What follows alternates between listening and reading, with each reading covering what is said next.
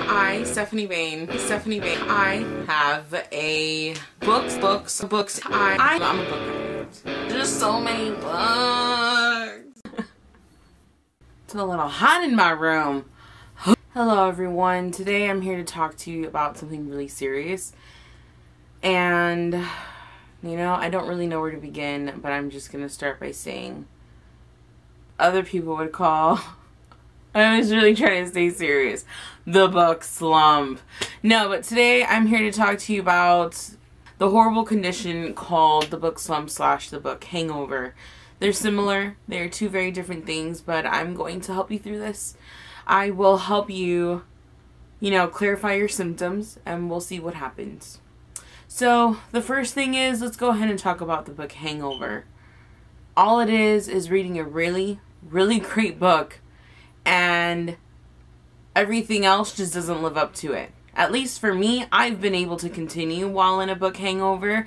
I may not enjoy the books as much because I want to continue reading, for example, The Bone Season, Red Rising, Outlander. Those are all books that gave me book hangovers. So the books that I read after them just didn't match up. And problem is if you're in a really serious book hangover, it can lead you to a book slump. If you don't find something after a few books that, it may not necessarily have to be the greatest book ever and beat out the one that you're hanging over, but it has to be something that does grasp your attention. And if you don't find that, sometimes you get into book slump. And don't worry guys, it's not contagious, but it's a serious issue. Because Goodreads, out the door. What goal? I don't know. I don't have a goal, right? That's, book slump doesn't care if you have a goal on your Goodreads. It doesn't care if you have 100 books to read on your TBR list. It doesn't care about anything. It's an evil condition that I've been in now for like 2.5 months. Literally, book slump equals book depression. It's depression and book formation. And all it is I don't want to read. I don't want to read anything right now. I'm really like, the thing is though, it's kind of like I want to read, but I don't feel like it. There you go. I don't feel like reading, but I want to. I just haven't had that like, ooh, I feel like reading something urge. Hence why my books have stayed on my TBR list, or half read, half unread. And anyway, let's go back into book hangover very quickly. But point is, a book hangover is just when you haven't found something and you're still hung up on a book.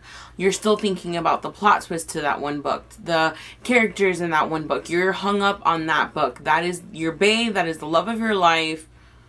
Book slump is you do not want to touch books.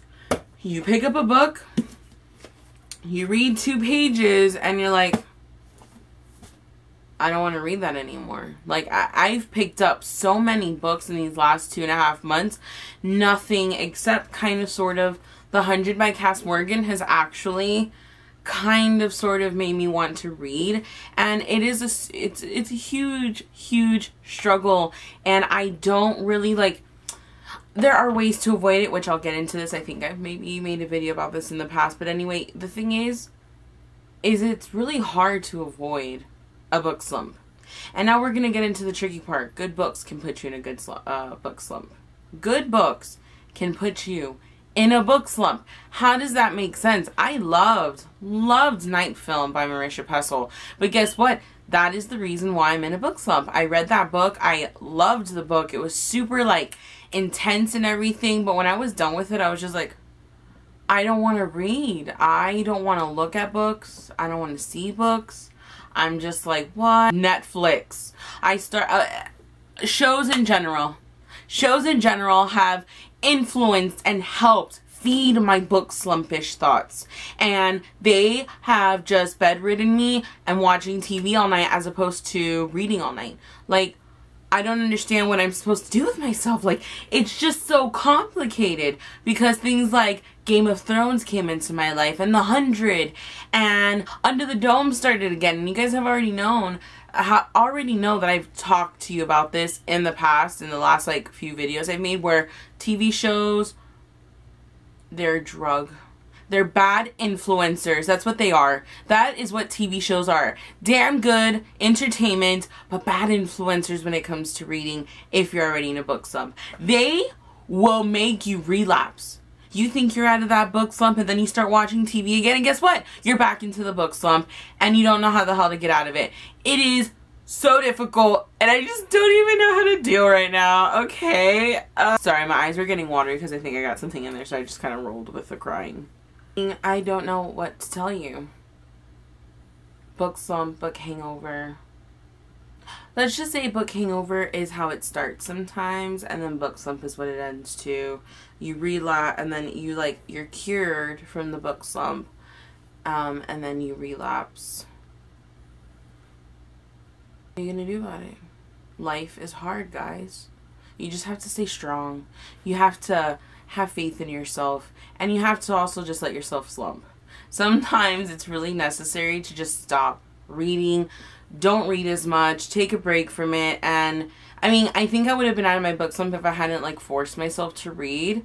But I had a goal on my Goodreads that I really wanted to keep of 100 books. I know I'm not going to reach that now. I mean, 2 months have just gone and I have not made not one dent in my TBR. So the only thing I can tell you is if you're feeling book slumpish and you don't feel like reading, don't read. I mean, don't go look for a new TV show to watch like I did, because then it's gonna be a while before you start reading again. And if you don't want that to happen, just like take a break, a week break, chill if you feel, and then when you feel like picking up the book, pick up the book and start reading it. But really, I mean, there's not much you can do. Everyone's different. Certain things set people off when it comes to book slumps. I am struggling with mine. You will get out of it. Don't worry. I don't know. We'll see. It's probably going to be 2017. Oh, I still haven't read the rest of the 100. No, I'm kidding. I seriously need to finish that book. And yeah, don't worry. Hang in there. And maybe we'll survive this together. I hope you guys like this video. It's just me ranting, being frustrated about being in a book slump. But anyway, I will see you guys next time. Have a beautiful reading day or book slumpish day. Don't worry. We'll get through this together. Bye!